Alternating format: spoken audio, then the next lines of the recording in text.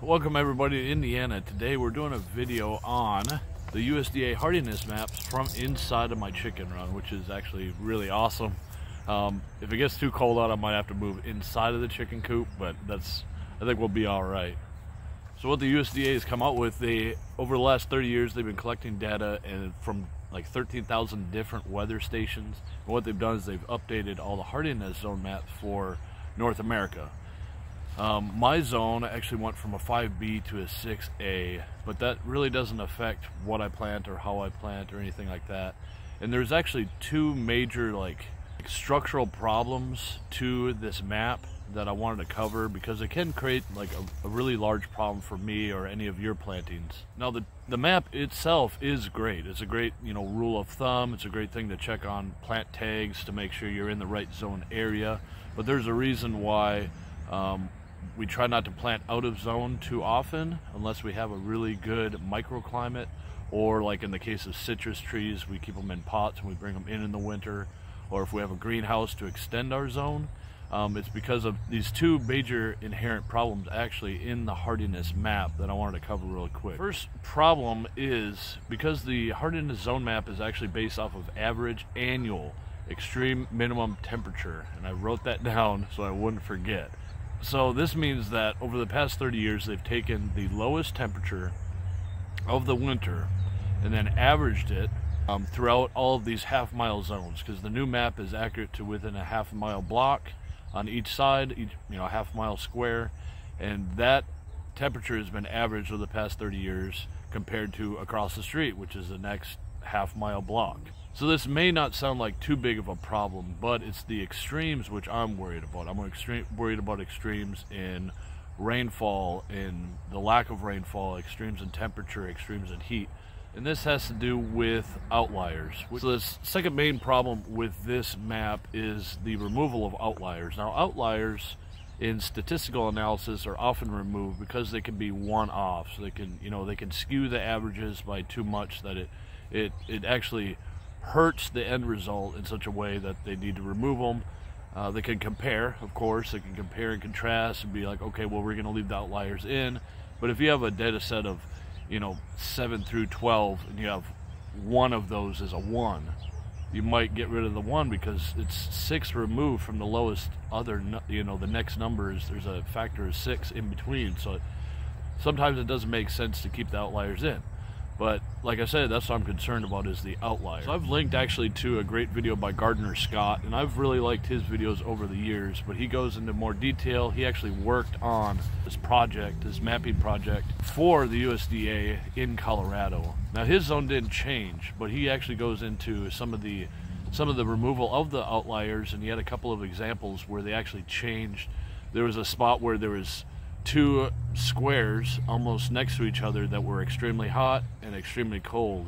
So instead of adjusting the whole region, they just removed those data sets. Isn't so important to the other areas in that region, but for those specific microclimates or those specific areas, it's very important, because if it's an annual temperature of 10 degrees colder in that one half-mile block, it's really important to know that, because that's a whole zone. 10 degrees is the range in which the zones are created, so it's very important to keep an eye out for those. Now specifically this fast fall, we had 10 days of negative 30 degree weather. With the wind chill, it got down to like negative 36 for 10 days. I was trying to raise chickens in my garage, we had heat lamps going, all sorts of things.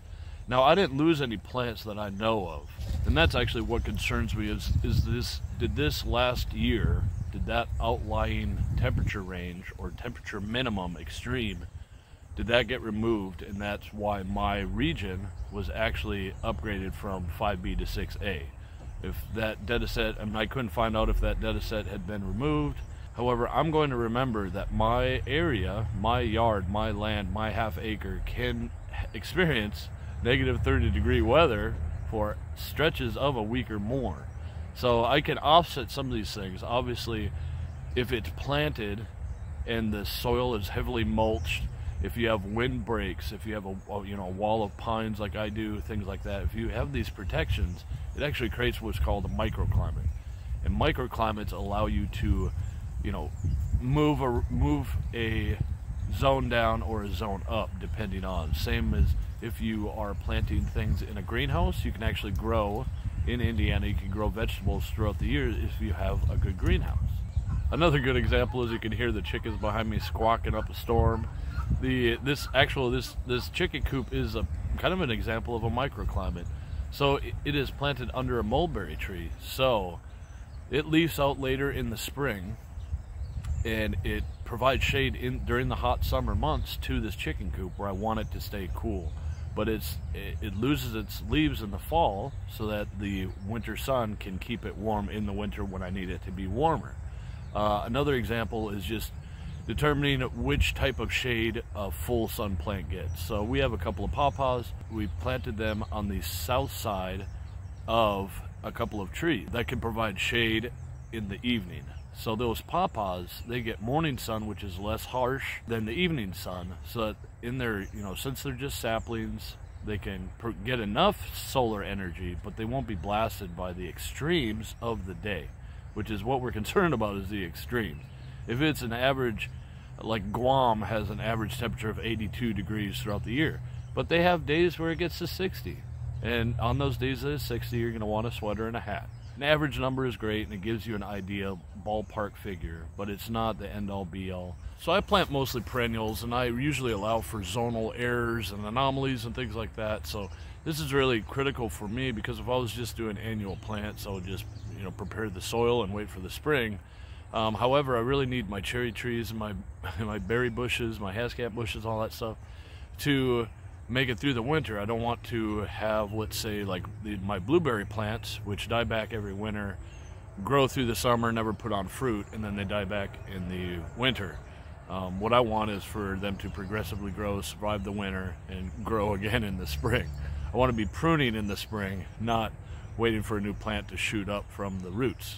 So I really appreciate that the USDA has updated their map, because it makes it much more detailed. However, there's, just like in any sort of product, there can be errors, and it's not that they're mistakes or that there's anything wrong with them. It's just that we need to know how the data was tabulated, how it was combined, how it was averaged, and all these other things. So thank you for watching, and we will see you next time.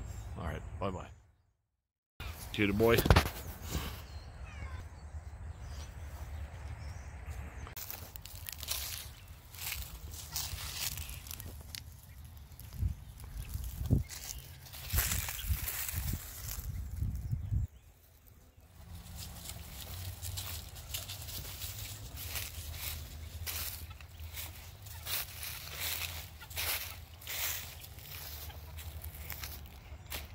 Alright, chickies, I'm done messing with you. You guys having fun out here? Okay, say bye-bye now. Bye-bye.